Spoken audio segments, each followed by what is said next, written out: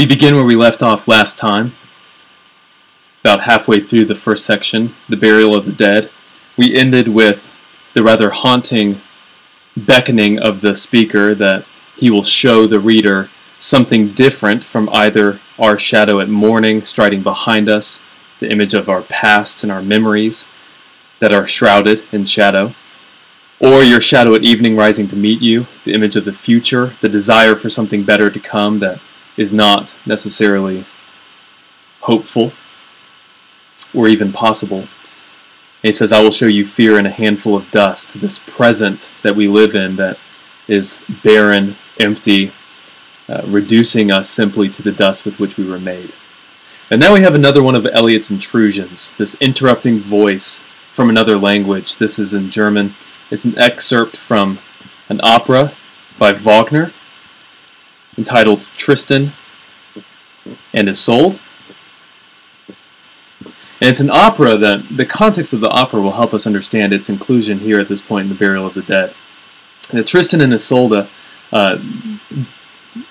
essentially recounts a love story that at this point in the opera in which this is quoted, Tristan is in England and Isolde is across the Irish Sea in Ireland. And Tristan is lamenting the absence of his lover and wishing to see her return home. He's looking out across the Irish Sea toward where his lover is and hoping that she'll come home. And this excerpt here roughly translates to say, fresh blows the wind to the homeland, my Irish sweetheart, where are you? And it's this question of where his lover is, where is the other half that completes me? She's gone, she's lost. And it's this kind of mourning, this lament, this desire for something that may or may not return to us, that epitomizes what we've seen in the burial of the dead so far, the blending of a memory that we can never recapture and a desire that we might not ever be able to lay claim to. That middle ground where we see the handful of dust in our present, this fear between a memory we can't revisit and a desire we may not be able to have. Tristan is caught in that moment. He is remembering the memory of his time with Isolde and desirous of the time to be renewed, for an encounter to be made, and yet he ends with the question, where are you, my Irish sweetheart, where are you? And then we move on to a new voice. And this, again, seems to be a blending of a memory that was pleasant and lovely with the desire to have it again that is unmet and unresolved. We have the image of the hyacinth girl. And she seems to be speaking. We have the gentleman responding to her up at this dash here, but she seems to say, you gave me hyacinths, which is a lovely flower with a purple hue. You gave me hyacinths first a year ago. They called me the hyacinth girl. We need to stop there. This image seems to be a loving one between a lover and his beloved, that he gave her hyacinths and adorned her in beautiful flowers, enough so that she was called the hyacinth girl, that was her identity almost. That she was this loved, beautiful, stable figure in this relationship, that she was loved and cared for and adorned with praises and beauty. Yet, we see the response. Yet, when we came back late from the hyacinth garden, and notice they are leaving the garden together, there's something Edenic in that sense, that what was once a loving paradise of a relationship between the two, he says, yet when we came back late from the garden, your arms full, your hair wet, I could not speak, and my eyes failed. I was neither living nor dead, and I knew nothing. And we see that he has been diminished and reduced into essentially nothing, that at that time she was the hyacinth girl. She wore the flowers. They had a relationship. Yet, when we came back from the garden, your arms full of hyacinths, your hair wet from the ponds, I could not speak. He could not declare any kind of love. My eyes failed. I could not see, to quote Emily Dickinson. I could not see you for what you once were. I was nothing. I was neither living nor dead. And this is the image of the undead, the gray area between life and death that Eliot seems to believe we exist in, that later on in The Burial of the Dead he'll depict a crowd of the undead, a crowd of walking undead, crossing the London Bridge, that they are neither living nor dead, they are just hollow men, as he'll say in a separate poem. Neither living nor dead, essentially nothing. Forced with this burden of consciousness, forced to live, we cannot do anything else. But we have a life with no meaning. We are dead, we see nothing, we speak nothing, we know nothing. He said, I was looking into the heart of light, the silence. Here the heart of light beckoning back to the beauty and light that she bears in her being. He was looking at her and looking into the heart of light and the silence, but to ultimately no end. And we have again a quote from Wagner here to end this section. Desolate and empty the sea. And it's important that we characterize the sea as desolate and empty. That this is the very same sea that Tristan is peering across, looking for Isolde, looking for his lost love. Here, though, the sea he is looking across for, that ship that bears his love, is desolate and empty. That what if there is no ship bearing his beloved, bringing her back home at the edge of the horizon? What if the sea that distances lovers is desolate and empty? What if the distance between our present and our past and our future is infinite as the horizon? And as Eliot promised, we have another voice, these competing voices toppling on top of each other, much like the Tower of Babel. We have a separate voice now, a separate encounter. We jump cut to it with no real transition. Madame Sesostris, famous clairvoyant, Madame Sesostris being a fortune teller, a secular version of the seer that we had at the beginning of the epigraph with the Sibyl, the prophetess who wished for eternal life but neglected to wish for eternal youth.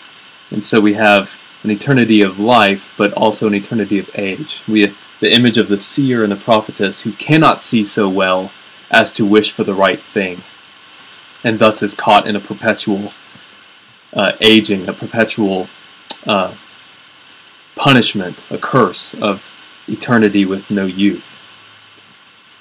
Madame Sesostris, famous clairvoyant, had a bad cold. So again, we have this image of the seer or the fortune teller that is flawed or broken, perhaps not so supernatural as we once thought. The supernatural figure that we can trust, the prophet, that the Son of Man who once could foretell the future, that operated as the very mouthpiece of God, yet the Son of Man that cannot say or guess, but knows only a heap of broken images. Now we have the fortune teller that has a bad cold, the fortune teller that cannot foresee anything of real substance, cannot even take care of herself. She had a bad cold, nevertheless, she is known to be the wisest woman in Europe. Doesn't say much for the state of affairs in Europe at the time. This modern world we live in is flawed and broken. The most trusted voice, the wisest woman in Europe, is a famous clairvoyant that has a bad cold, that she is not so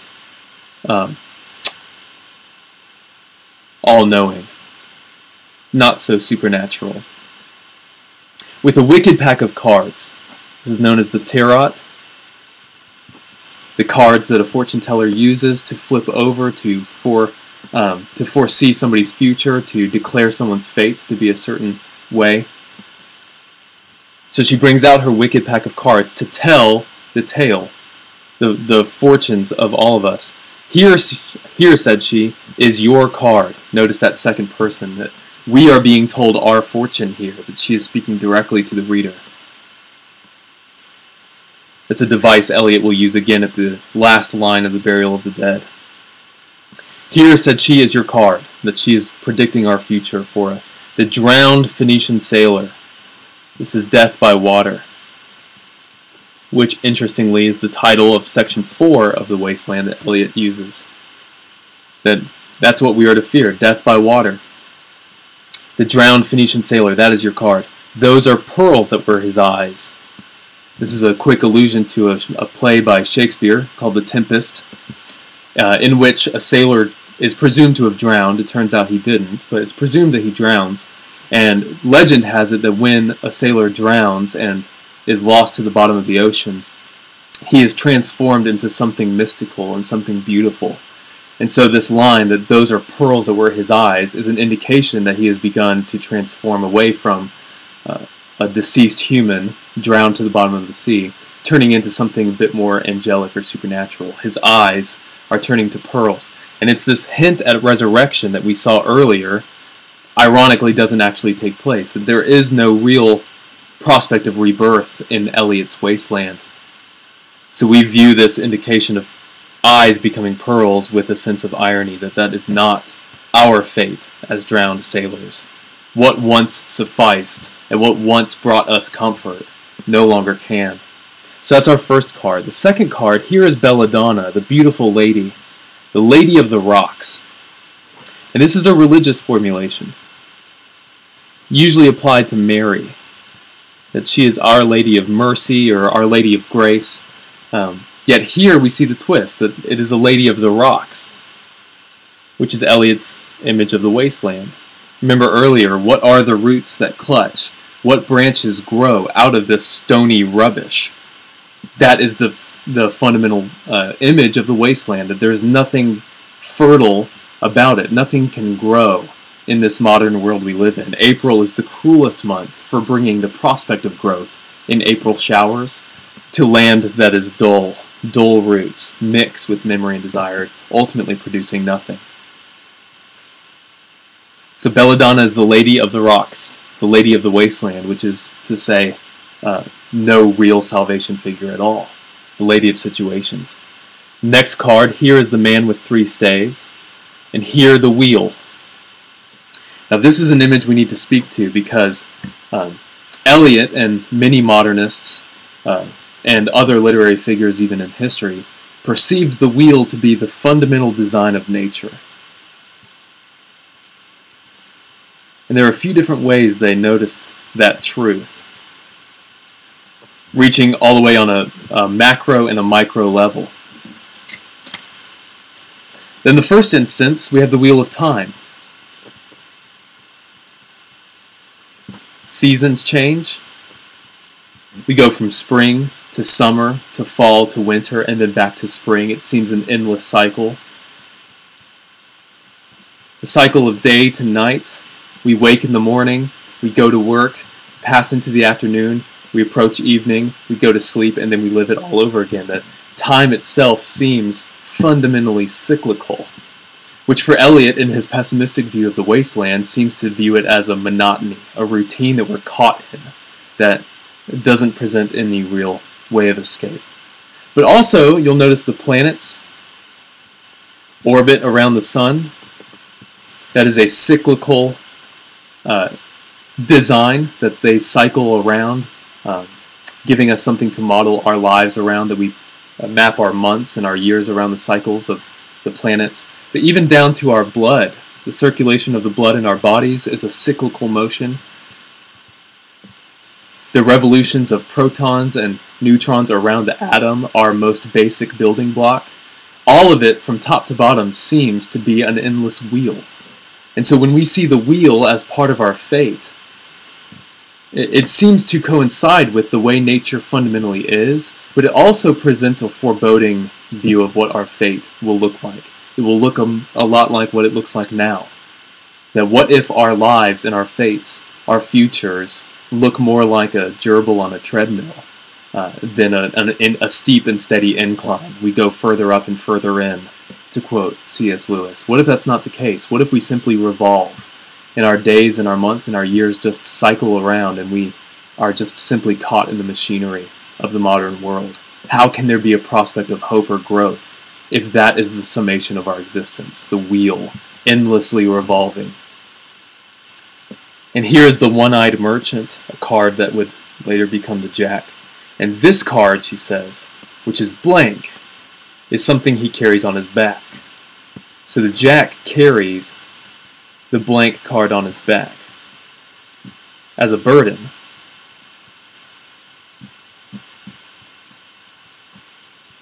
And this hints at the burden of consciousness that human beings are required to bear, that we have no choice in the matter of our consciousness or our existence. We are subjected to this world by birth, and we have no real choice. And so for that next card that she presents to be blank seems to present a meaninglessness to it all, a sense of oblivion, that there is no real solution or no real resolution to all of these conflicts and fears that we face. The card is ultimately blank, yet we must carry it on our back. And Madame Sosostris is forbidden to see it. Even the wisest woman in Europe is not able to tell the meaning or the substance of this blank card we bear, this burden of consciousness, the great question as to why we are here. Why are we caught in this wheel? Why are we existing in this wasteland? Madame Sosostris cannot tell us, and neither can any other form of truth that once satisfied. We are forbidden to see. She says, I do not find the Hanged Man, which that card in the Tarot pack embodies the sense of a messiah, a scapegoat figure, one who would take on the punishments or the sins of another. She says, I do not find this Christ figure, this Messiah figure. And she reiterates what she started with, fear death by water. Again, giving us a taste of what we'll see at section 4 of The Wasteland, where we are actually presented with an episode of death by water, with the drowned Phoenician sailor. But perhaps most interesting is this last piece that she gives the reader. She says, I do see, earlier she said, I do not see the Hanged Man. I see crowds of people walking around in a ring. And this is interesting because it's a straight allusion to Dante's Inferno, in which Dante comes to the lip of the pit of hell and peers downward, and all he is able to see are the many layers of hell spiraling downward into the center of the earth. These layers, these walkways carved into the edge of the earth that simply spiral down, creating different layers or different castes of hell.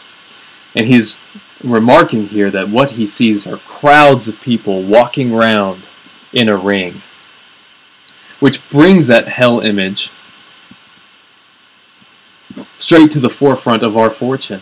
That if this is the last image that Madame Sosostris sees, we have nothing but to deepen ourselves into a great pit of despair, to see our existence simply walking around in a ring, enduring this wheel image, cycling through our hours and our weeks and our months, ultimately to no end. We live, we go to work, we drink our coffee, we go to bed, we get married, we grow old, and ultimately we die. But if that's the end, if death is our final event,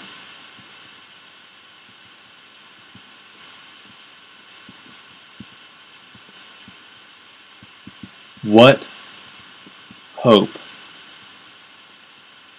do we have? And that is the real question that Eliot brings to the forefront. If this wasteland is the culmination of our life, why should we look to things to satisfy us or to present any real kind of hope or purpose to our existence? Are we not simply walking around in a ring? Are we not crowds of people spiraling ever downward, much like the Sibyl, who is aging and aging and aging as she lives forever, that there's no real end, there's no real purpose to it, there's no meaning behind it? Thank you, she says. If you see dear Mrs. Equitone, tell her I bring the horoscope myself. One must be so careful these days. These days hinting at the modern world we live in. We must be skeptical. Distrust everything.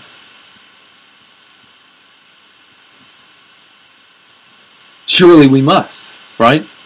If everything we once knew from literature, from religion, from philosophy, from music and art, if all of it in this modern world has been diminished and reduced to this wasteland we live in, where we are simply idly circling around to no meaning and to no end, how can we have any real authority on anything? Who can be trusted? What can be trusted? These days are fraught with betrayal, skepticism, cynicism, meaninglessness.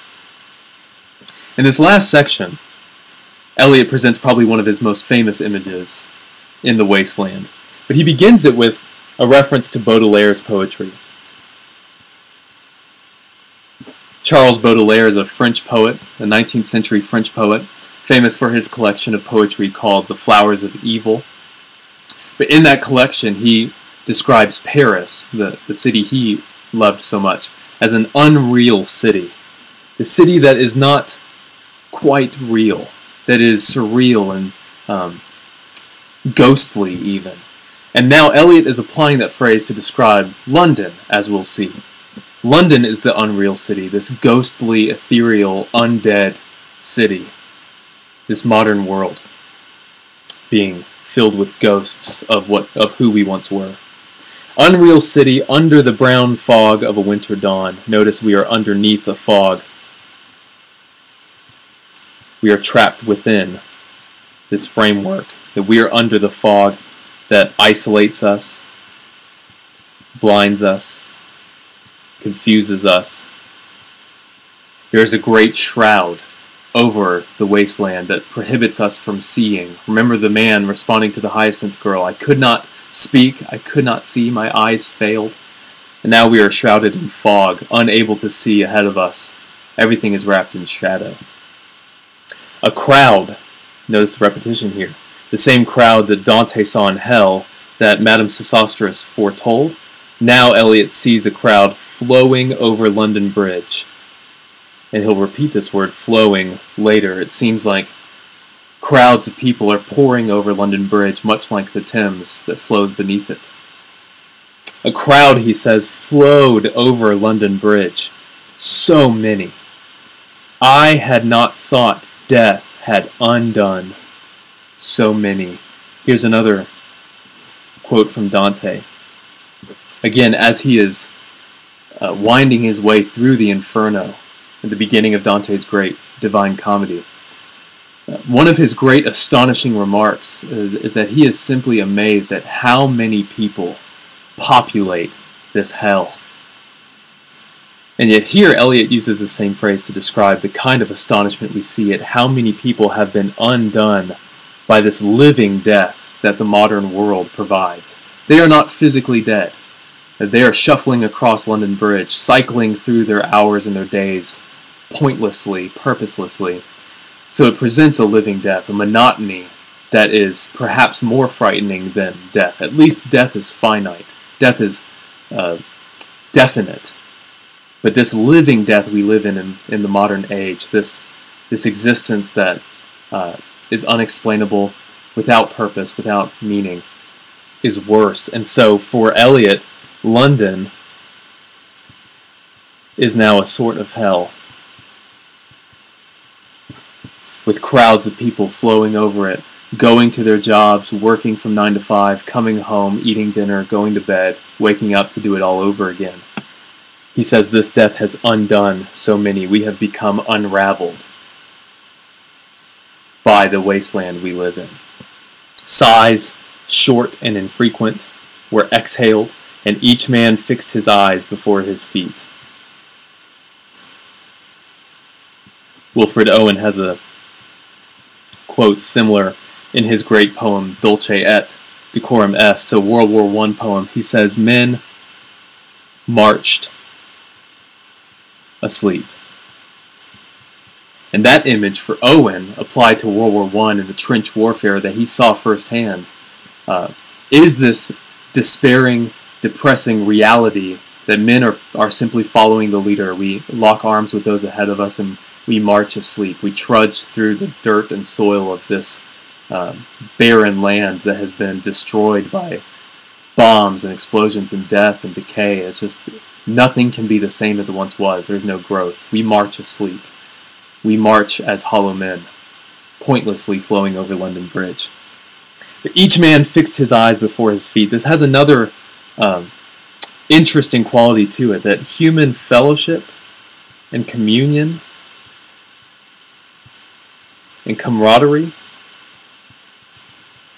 has almost entirely vanished And it's the irony here that they are not alone, yet they are lonely, that we need to pick up here. They are not alone. This is a crowd of people jam-packed on London Bridge, yet all of them have their eyes fixed on their own feet. That they are fundamentally lonely and isolated from one another and detached from one another. There is no meaningful intimacy in the wasteland anymore. Everything has been neutered of its joy and its purpose that it once had. Yet we are still crowded together. We are still stuck together on this earth.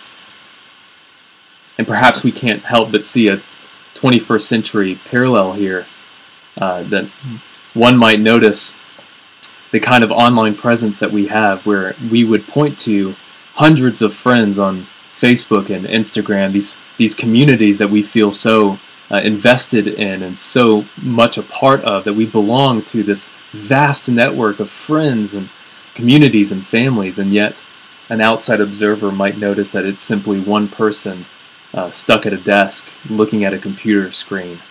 That we feel like we are companions, that we are friends, that we are all connected on this great plane together. But the deeper reality that underlies all of that is that we are detached. We are fundamentally disconnected from one another. Can't help but wonder what Eliot would have thought of this internet age that we live in now, 100 years later. This crowd flows up the hill and down the street. Again, the kind of monotony we see, they go up and they come down. That is what their existence has come to. They go down King William Street to where St. Mary Woolnoth kept the hours, with a dead sound on the final stroke of 9.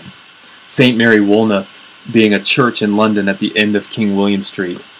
It's interesting that they are marching, men marching asleep, as Owen would say. They are flowing over London Bridge, undone by this kind of living death, headed to this church that is tolling the hours.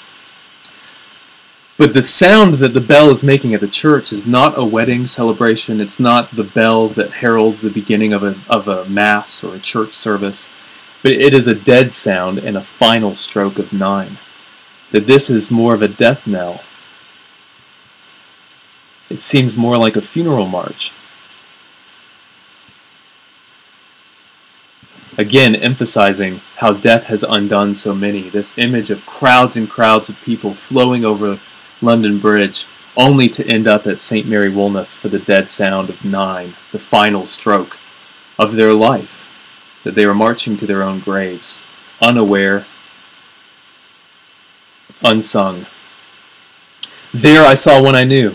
So the speaker declares that he recognizes someone and stopped him, crying, "Stetson, you who were with me in the ships at My Lai," which is an interesting juxtaposition here. My Lai is actually a battle from the Punic Wars between Rome and Carthage, centuries before. But it seems Eliot is mashing these time frames together, hearkening back to the reminiscence of World War I, that the recognition in this long march of people who have been undone by death, the recognition of someone who fought alongside you at arms. My Lai might very well be a veiled reference to a battle of the First World War. He recognizes Stetson and says, "You who were with me in the ships at My Lai, that corpse you planted last year in your garden," the garden image appearing again, "has it begun to sprout? Will it bloom this year?" And perhaps we have one of the sadder moments in this section where the prospect of resurrection is hinted at again. But it's not a true resurrection. It's not a pure resurrection. The dead don't come back to life in the wasteland. There is no rebirth after death. But here there is a kind of rebirth that's hinted at. He says, "The corpse you planted in your garden, has it begun to sprout?"